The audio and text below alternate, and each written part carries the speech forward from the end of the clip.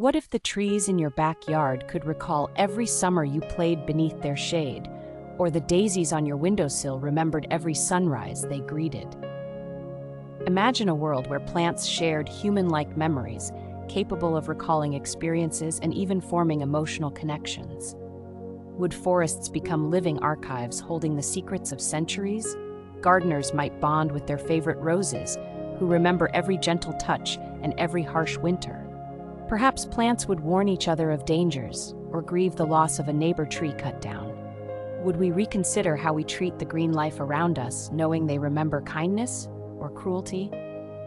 Scientific research might shift, focusing on unlocking plant memory, sparking ethical debates about plant rights and consciousness.